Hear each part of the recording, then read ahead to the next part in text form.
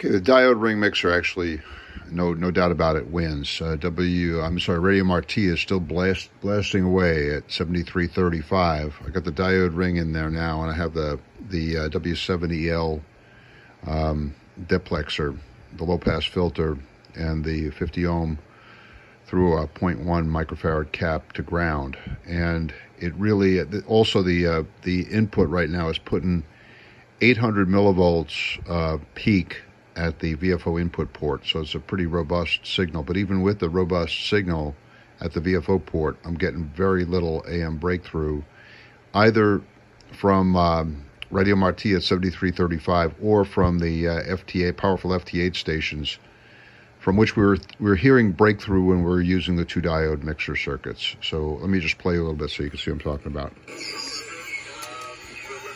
Okay, we're up at the top end of 40, near 7,300. I'll go up a bit now to. You start hearing Radio Marti AM breakthrough as you get close to the frequency.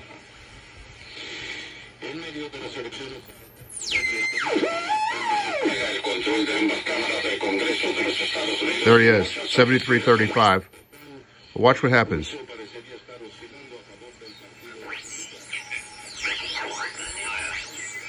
Now I'm in the ham band.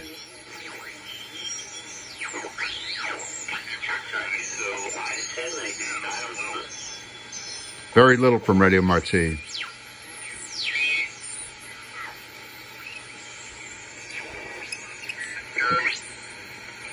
And watch, look. There's FT8, that's the FT8 frequency, but just a little bit below it.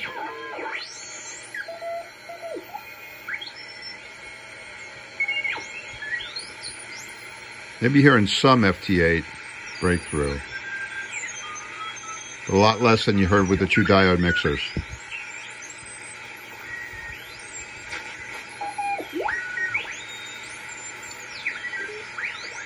I might need an RF gain pot here to knock some of this stuff down.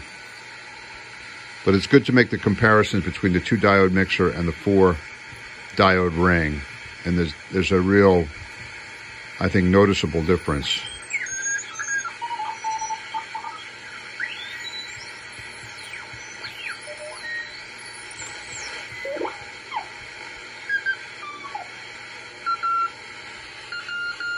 Diode ring wins.